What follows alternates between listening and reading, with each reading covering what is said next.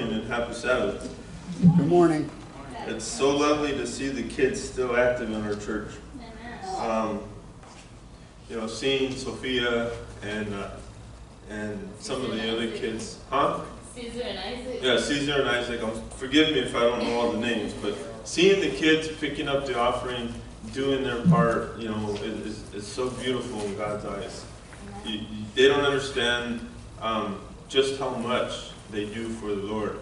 But it reminds me of when my kids were small, and they too would not shy away from it. They were always willing, to be part of what God has in store for them. Can you still remember when you used to do it? Yeah, but I don't like to think that far back.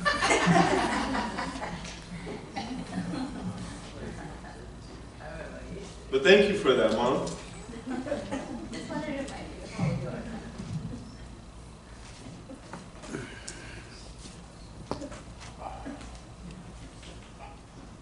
If you ever feel you're floating up and you're too high, Moms will always bring you back to reality. Don't ever forget that. But that's why we love them. Alright, so I have a dear message for us today. To some it may be very important, to some it may be something they already know, but the thing is it's something we should all know and all be very aware of. So let me have a word of prayer real quick and then we will begin. Father in heaven, I stand here, Father, asking you to put me behind the cross, Father, to hide me from anything and everything that reveals any of this message to me, and may it be relayed to you, Father. May your words be presented here. May the Holy Spirit guide me and the words that I say, and may it open the hearts of those who are listening and the minds to allow them to make the decision, Father, for themselves to serve you. We ask you, Father, to send your Holy Spirit to remove all distractions and things that may block out what needs to be heard. And we know that the enemy is always active and gets excited when one of us derails off of your GPS system, Father. So we ask you to just allow us to focus and be with each and every one of us here today. All these things we ask in Jesus' name. Amen.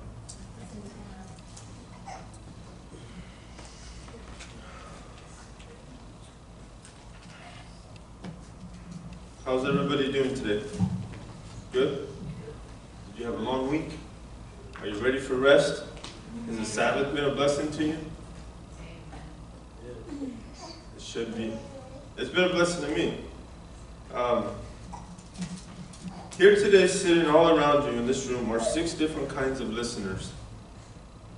We have the preoccupied, the out-to-lunchers, the whatevers, the combatants, the analysis, and the engagers. Now, if you don't know what those are, I'm going to give you some definitions, so be ready. And we'll first begin with the preoccupieds. These are the people who come across as rush and are constantly looking around for doing something else, also known as multitaskers. And these are the people who cannot sit around and sit still and listen. We also have the out-to-lunchers. These are people who are physically here, but mentally they're not. This is determined by the blank look on their faces and the occasional drool. They're either daydreaming or thinking about something else entirely. They're not here. The whatevers. These people remain aloof and will show little reaction when listening. They don't seem to care about anything you have to say. Anyone who forced them to come to church is a whatever. Are you forced to be here today? I hope not. And we have the combatives. These people are armed and ready for an argument. They listen only to find the flaw in what you say or how you say it. And they enjoy disagreeing with whatever it is said instead of applying the word. They dismiss the sermon by pointing out some of the minor point or unrelated issue, highlighting the flaw in the communication or the communicator. Then we have the analysis. These are the people who constantly are in the role of counselor. They're ready to provide you with a few, this is how you could have said this better ideas, but do very little, if any, personal application to their own lives. Have I got your attention yet? And, last but not least, we have the engagers. These are the consciously aware listeners.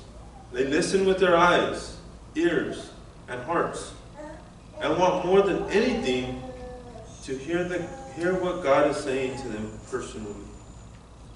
This is listening at the highest level.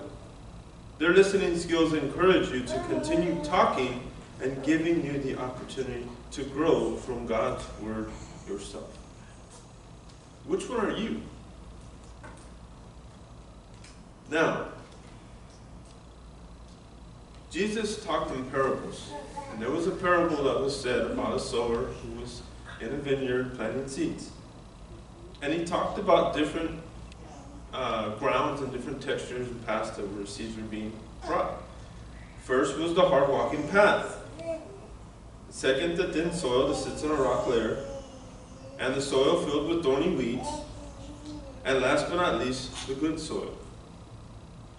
Now each of these soils is represented a different human heart.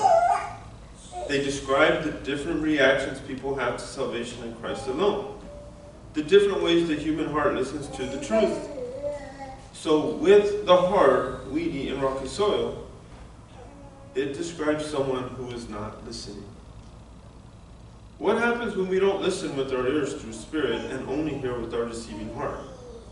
We fall short all the time. Has God stopped trying to get your attention? Let's hope not. I believe God is calling you, but it's up to you to respond.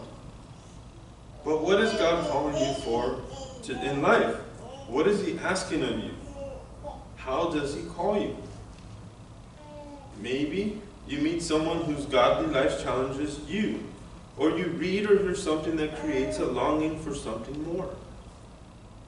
Maybe you try to live a good life and react in a good way, but always fall short. And you're left feeling empty deep down inside. This is God calling to you, saying, can you hear me now? The title of my sermon is this, Can You Hear Me Now? Because if we don't hear the calling now, when are we going to hear it? Do we want to hear it? Are we listening for it? See, there's a silence in this room, and it tells me that I got your attention. And the silence says that if God is calling you, then you should be able to hear His call. In Hebrews 1:1-2, the Bible says, God, who at various times and various ways spoke in times past to the fathers and the prophets, and in these last days has spoken to us through His Son, Jesus Christ. God sent His Son Jesus here to earth as a human being, where He experienced the same temptations and trials we do. But He never gave to sin. In this way, He left us an example to follow. So what does God call of me, you might ask? For many people of faith, this question is alternately a source of mystery, frustration, confusion, and hope. Does God have a fine-tuned plan for each and every one of us? Or is God's call more general, with the details left to us? You likely find the same number of answers as the number of people that you ask. But there is work that God calls us to do, and it is laid out all through the Bible. God makes it very clear again and again that we are to love others, care for the poor, and live our lives in such a way that we point to the power of the gospel. Where does the power of the gospel come from? Holy Spirit. It comes from the Holy Spirit. And who is watching over us and guiding us each and every day as we move with the Holy Spirit? God. We should be emulating who? Jesus. In the book of Proverbs 31:8-9, the Bible instructs us to speak and defend those who cannot. It says, speak for those who cannot speak for themselves, for the right of, or the right, who are destitute, speak up and judge fairly, and defend the rights of the poor and the needy. The Bible provides more instructions for us in Isaiah 1:17. Let's go to Isaiah 1:17, and let's see what is instructed for us.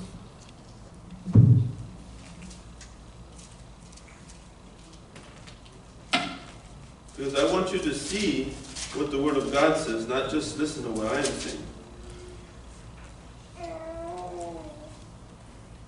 And if you are there, let me know by saying amen. One? Amen, one? Or is everybody there? Okay. I hear pages, but I'll read. So in the book of Isaiah, chapter 1, verse 17, it says, learn to do good, seek justice, rebuke the oppressor, defend the fatherless, and plead for the widow.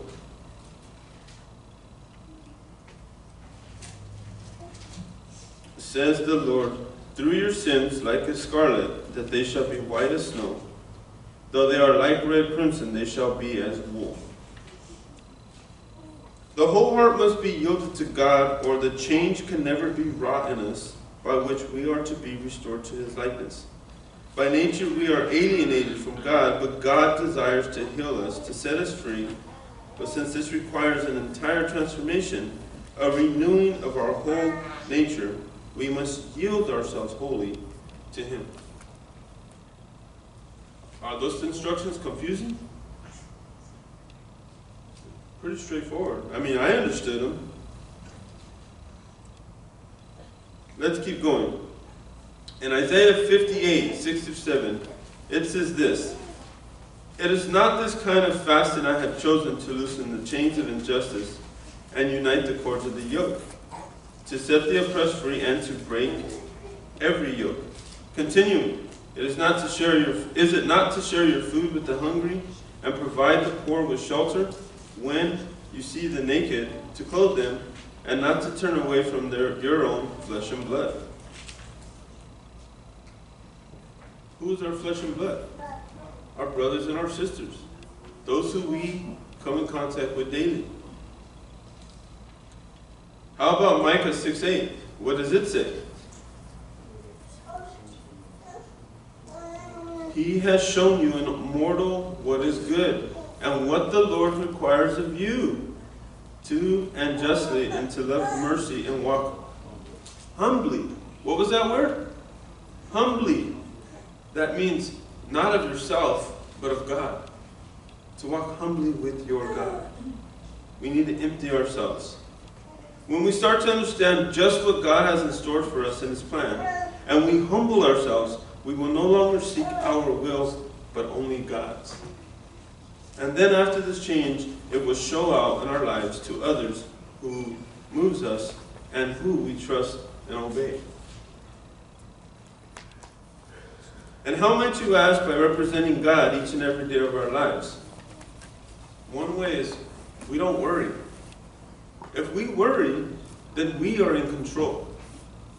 We must let go of the worry and the fear and allow God to be in control.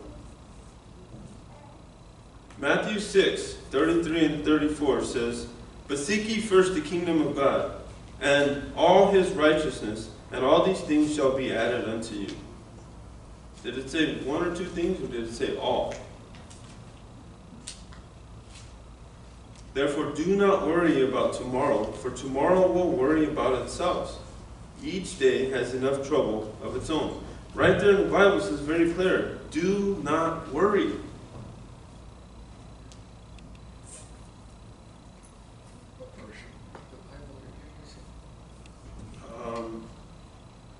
I am in the New King James Version. New King James? Yeah. There's some interesting differences. Yeah, there is. Jesus himself instructed his disciples in the book of Mark, in chapter 16, verse 15, which includes us to go to all the world and preach the gospel to every creature. He who believes and is baptized will be saved, but he who does not believe will be condemned. And there's more instructions in 1 Corinthians 7, verse 17. Nevertheless, each person should live as a believer in what the situation the Lord has assigned them, just as God has called them. This, the rule, I lay down to all the churches. That means every single one of us has a role to play.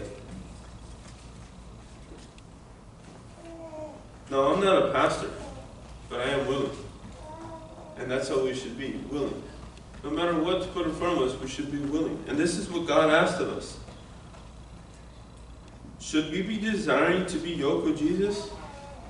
Of course we should. Yes, we should be desiring to be yoked with Jesus.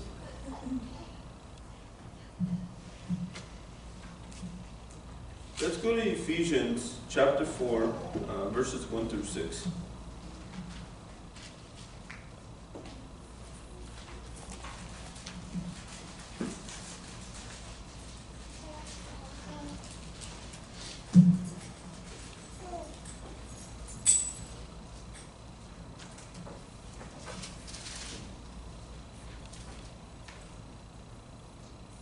All right, if you're there, let me know by saying amen. Amen. Okay, I will begin. I therefore, the prisoner of the Lord, beseech you to walk worthy of the calling which you were called, with all lowliness and gentleness, with longsuffering, bearing with one another in love, endeavoring to keep the unity of the Spirit in the bond of peace. There is one body and one Spirit, just as you were called in one hope of your calling. One Lord, one faith, one baptism, one God and Father of all, who is above all, and through all, and all in you all. Are you being called? This says we are being called.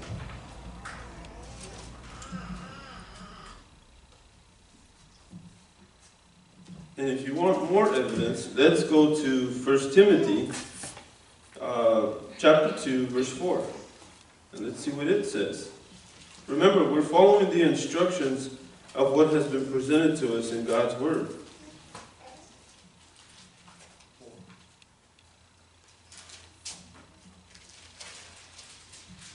First Timothy chapter 2, verse 4.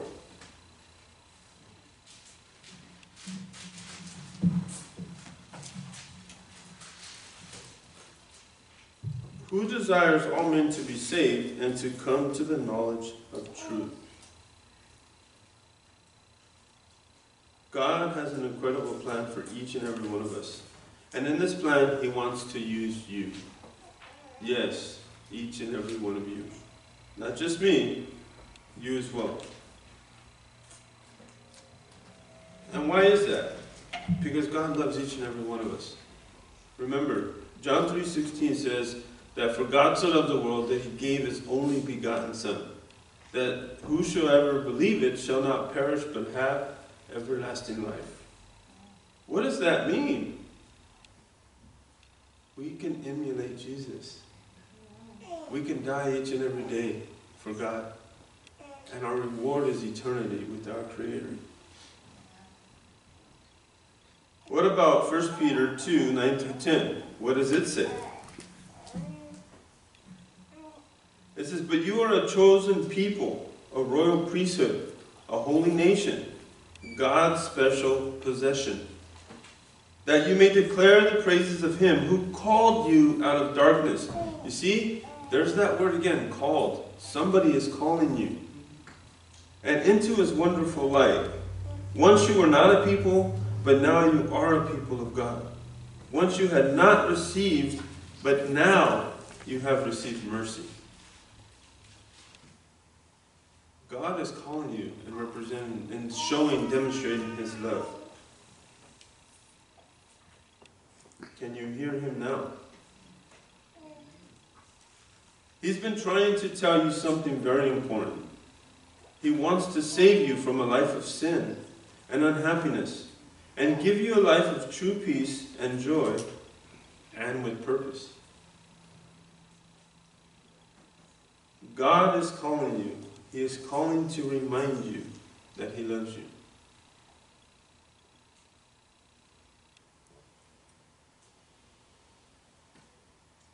Can you hear Him? How long has it been since you've heard God calling you? If you answer anything but that you can hear Him, then we need to acquaint ourselves with our Creator. Especially today, it's pivotal. In today's lesson study, we emphasize on how important it is to put the full armor of God on each and every day. Thank you, Diego, for that. And Kathy. Because we know what we're facing out there. And it's a power like nothing that we are familiar with. But God has revealed the blueprint. But He's also revealed the tools and weapons that we need to defeat the enemy. But we have to hear His calling.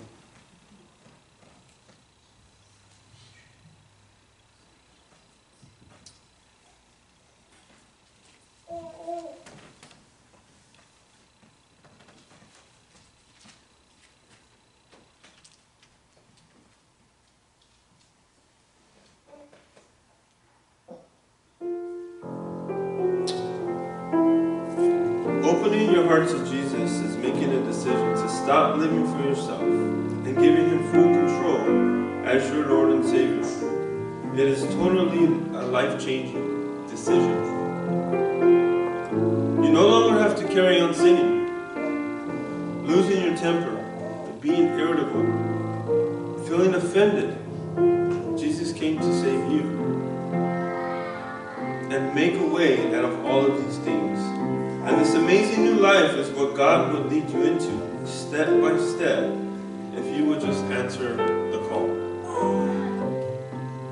Today and tomorrow, but most importantly today, don't let anything hinder you from making the most important decision in your life. Open the door of your heart to Jesus today. Now I know that in our day and age, Jesus may not be as popular as He was when He walked this earth. But in our hearts, He should be number one. We should be His number one fan. And just like somebody who is popular, we should be introducing Him to others who may not have heard of Him. So I ask you today, if you are ready for this life change, if you want something different, if you want to hear this call more often, then stand up today and make a pledge to take yourself off the vibrate and turn up the volume so you have a better knowledge that when God is calling, we can hear it. We don't miss the important call.